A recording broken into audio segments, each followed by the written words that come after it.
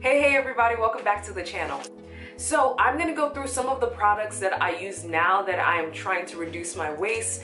I realized I did a video a while back that was talking about what I was planning on transitioning into, and now that it's actually been a couple years that I've been working and living in this kind of lifestyle, I thought I'd share some of my favorites. So let's go from head to toe. First off, when it comes to skincare, I use an oil cleansing method when it comes to my makeup. So when I'm taking off my makeup at night, I will typically use oil. You'll see that a lot of my products don't have the original labeling on them anymore because sometimes I have transitioned from the original packaging and transferred it into something that's a little more reusable. That is the case for my oil for my face. So my face oil comes in this little dropper here. I think this is jojoba oil. I took my jojoba oil that comes in a large bottle and I transferred it here. This is a little bit easier for traveling. It's pretty secure. And what I do is I take a few drops on it and I just drop it onto my face, and then I use small circular motion to really get through and get the oil. And then I come in with this cloth here. I have a few of these. I actually got these from the Dollar Tree like a while ago. And so the Dollar Tree was selling these. I think Walmart sells them. It's basically the cheap version of something called the makeup eraser. I don't buy makeup wipes at this point. So this cloth, when you put water on it, this cloth is really great at removing makeup. The first step is essential though, the oil cleansing, because it breaks down the makeup and makes it so that you can actually get it off your face. And so I do that with eye makeup, I do that with matte lipstick, and then I will put warm water on this and then get it a little bit wet, and then I come back again over my face in circular motions to get rid of the makeup. It's really a three-step process. First it's the face oil, then it's the cloth here, and then the third process is actually using my face wash. I am using the Body Shop and their cleanser. They have this really great tea tree cleanser. Once again, not in the original packaging. The original packaging was a little bit big, so I put it in one of these pumps here, and this pump, I just usually use just one pump, and I wet this brush, and then I turn it on, and then circular motions all over my face. I love this Body Shop tea tree cleanser. It's really, really great. I use a few other things that come from their brand. They have a really great tea tree oil. To be honest, I think I finished the original tea tree oil and this might be a refill. But I like this bottle because of the size. It's easy to travel with. Tea tree oil is great for any blemishes that you have. You can put the oil right on top of it. I use the Body Shop and their mattifying lotion. I actually, no! There we go. I use their mattifying lotion as a primer actually for my makeup. It's really matte, so it does a good job. It's probably a little expensive as a primer, but I like the ingredients. Water is the first ingredient, and it has, I think it's Tamunu oil? Yeah, Tamunu oil and tea tree oil, so really good ingredients in there. After I use the face brush, I then come back with a rose water toner. I am using for the first time, this is Trader Joe's Rose Water Facial Toner. It's supposed to hydrate and refresh. It has rose water but also witch hazel in it. I am using it right now. I'm showing you because some people might not know Trader Joe's has face products. They have a really good jojoba oil also. I am not in love with that rose water. It works. I don't like that it has witch hazel in it. I would rather have either witch hazel or rose water and not both combined. So after this runs out, I don't think I'll buy it ever again. But it's not bad. It's not doing a bad job at all. It does kind of like suck up the moisture in my skin. It does make my skin a little dry, so that's the reason why I'm probably not gonna buy it again. I feel like rose water by itself is gentle enough. I'm already thoroughly cleansing my skin with my cleanser, which is the tea tree cleanser. I don't think I need to cleanse it and then do witch hazel also.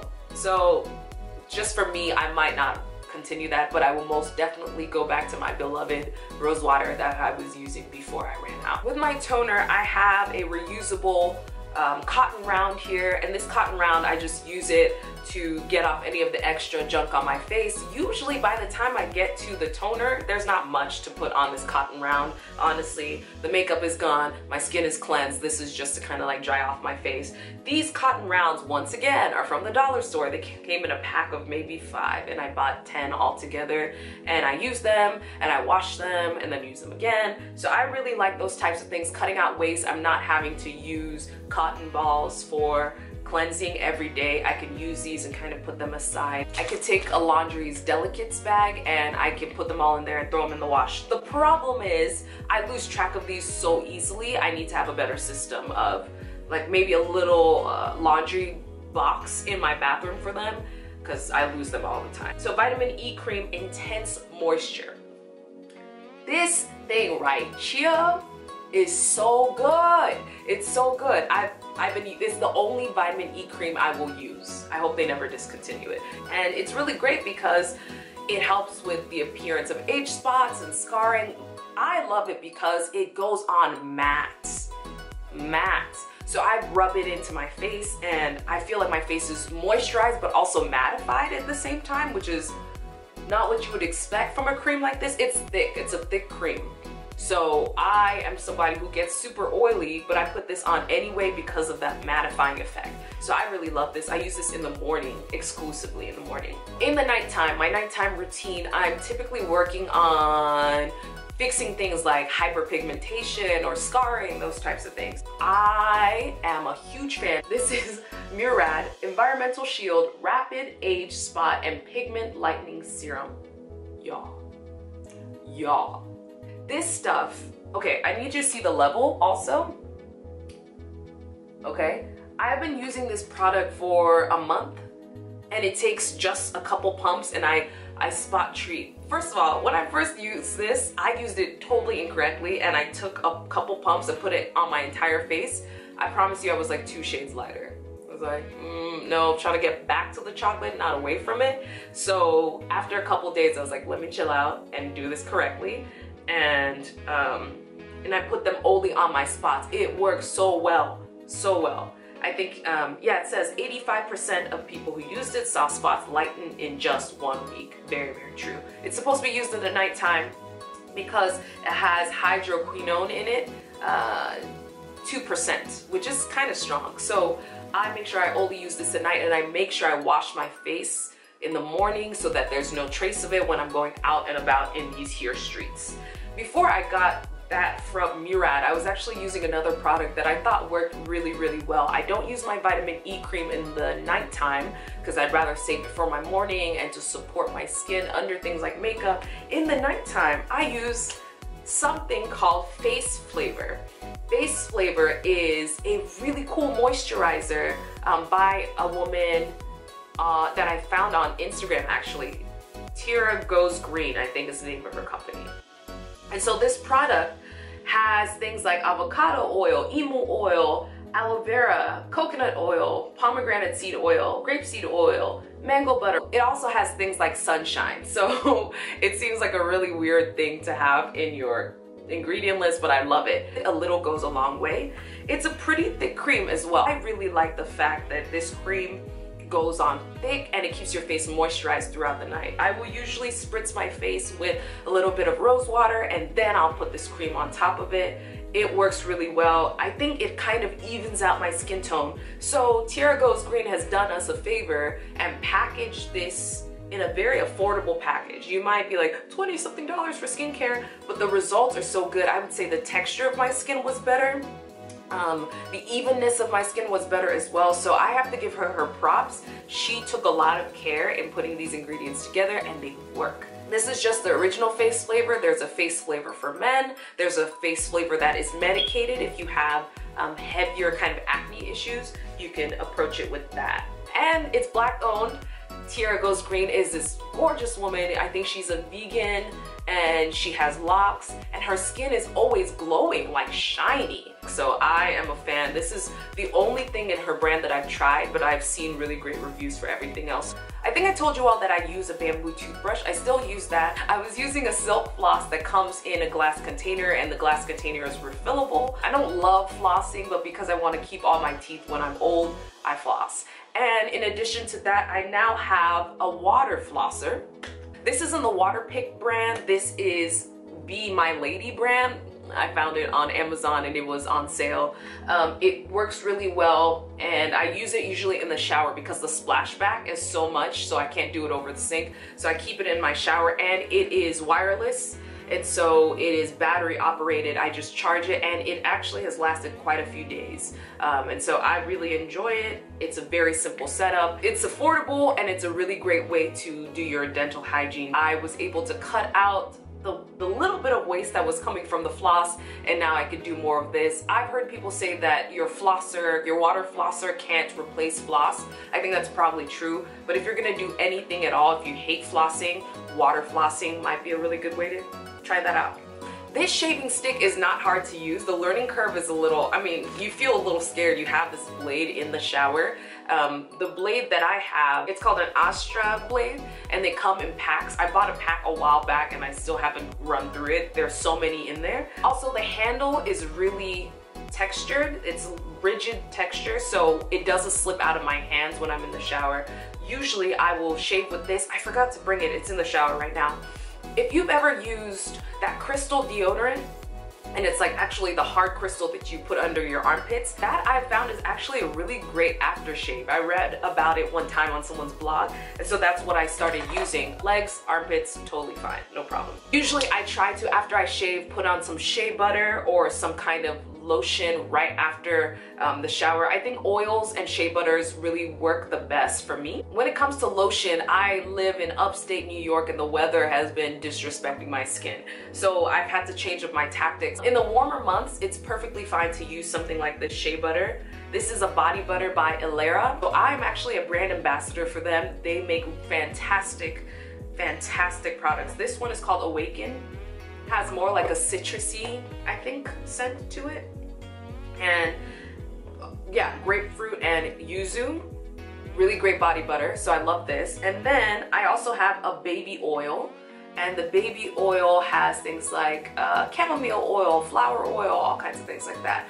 So I could apply either of these two after the shower. I prefer the oil, and then if I want a really good shine, like my shine today is brought to you by Ilera. So that is where that shine is coming from. So really great product, they smell great. So that's what happens right after the shower. I love putting y'all on to new stuff because somebody else put me on, so I gotta put y'all on too. So let's talk about deodorant. Yeah, okay, I even have 3 different types of deodorants here. First deodorant was the deodorant I was using when I was first trying to go natural with my deodorant. Arm & Hammer Essentials, and this is the Fresh scent. This is a very low bar.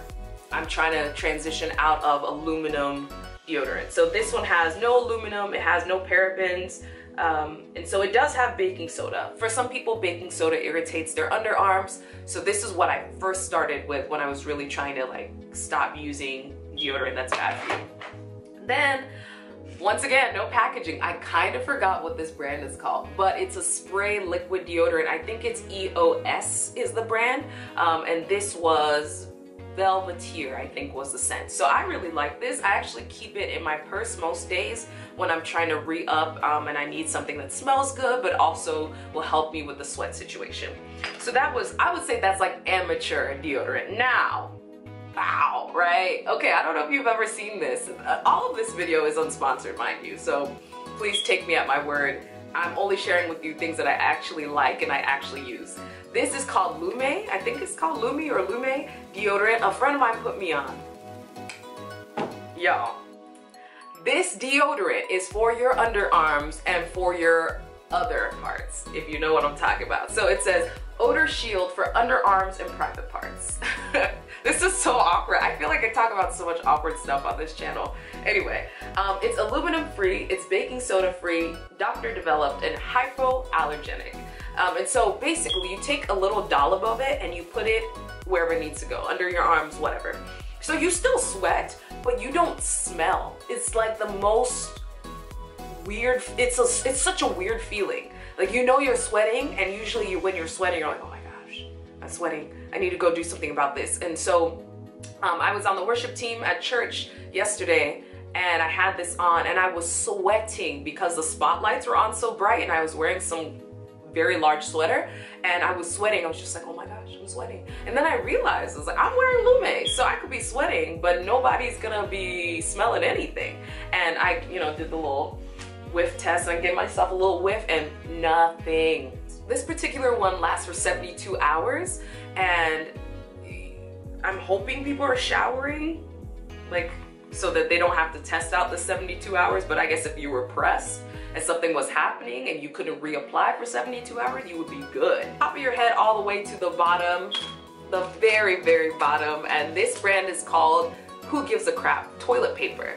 I buy my toilet paper in bulk, and there is a brand called Who Gives a Crap that will send a box of toilet paper all the way to your front door, and it comes wrapped in paper, really cute paper actually, brightly colored, cute decorated toilet paper, and it gives you all these facts. Good for your bum, great for the world. 50% of our profits are donated to build toilets, 100% recycled, and it's 3-ply. I forgot to mention, Ilera is also Black owned. They are Detroit based. So 2 brands to check out, Ilera and then Face Flavor, both Black owned and women owned. So if you're trying to support small business, I'll put the links below so you could check out these products. Thank you all so much for watching this video. How about you? Have you transitioned over to minimal waste or zero waste or minimalism? What kind of things have you replaced in your life now that you're living this type of lifestyle that's a little more conscious about the environment? Share with us in the comments below. See you next time. Bye everyone.